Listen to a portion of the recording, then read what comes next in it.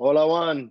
Hola, saludo. Hey guys, how's it going? Thank you so Morning, much man. for taking the time to talk to me about this. I'm just gonna get out of the way. You guys are awesome. I'm afraid I'm gonna turn into Chris Farley in the middle of the interview Nah.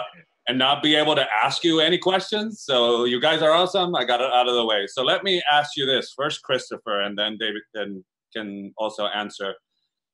When you guys recorded what will become the movie that we will see on Disney Plus, was this like another two shows for you, and then maybe the pickups you seemed as rehearsal, or did you have that looming feeling that this was going to be the performance that was going to be preserved out of something that you have been working on for a year on stage? Well, we had been working on it for even longer than that one, and we were, I think, excited. I think to film a show. Every Broadway show does some sort of a filming for posterity.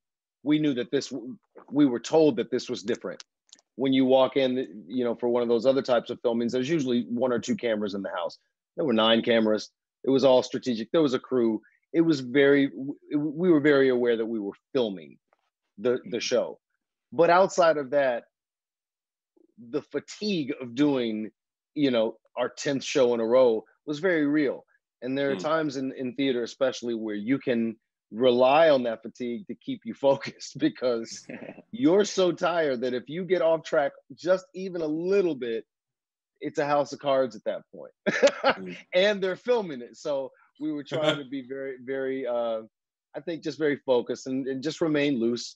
But I think, the thing that can be said about this company from the very beginning is that we were all very, very purposeful on stage and off stage. And this also has the distinction of being a show that is so hard to do that there's not a lot of room to goof off or to be worried about, what cameras, in your periphery. You just have to just do your show. So David, let me ask you this, because Lin-Manuel has talked about sort of the feeling of being strapped to a rocket since you guys were workshopping this show. Given that you're now here in 2020 talking about it still, has your perspective on the experience changed now that you've gone through different creative ventures? When you look at what we're going to see on Disney Plus, do you feel differently about it? If you could tell me a little bit about that.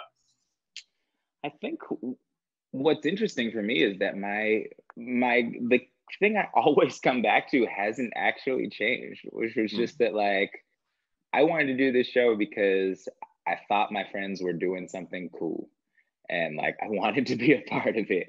And I was like, as long as I can be a part of this, I'm going to be a part of it. And then Lynn's right. It was like a crazy rocket ship. But the thing that I came back to every night was that I did this show for as long as it continued to be the most fun thing I did every day, right? Like, there's a kind of joy that is necessary to do the thing that has to be like pretty deeply ingrained in you. And so like, it really was that. And like, it's interesting it being the thing that sort of still nobody has ever stopped talking about this show to me. You know what I'm saying? So it's not like I got a break from Hamilton for 4 years and then came back to it. No one has ever shut up about it. So I didn't have time to be. I don't talk about it in this house until now. Now I'm doing press from the house. But like in my house, I don't think about Hamilton. But as soon as I step out that door, everybody yells it at me. So it never left, and my feelings about it haven't changed. I had an incredible amount of fun doing something really hard with people who I love. That's crazy. And for that to also be this is insane, because I've done that a lot of times in my life and nobody cares. But this time it was Hamilton.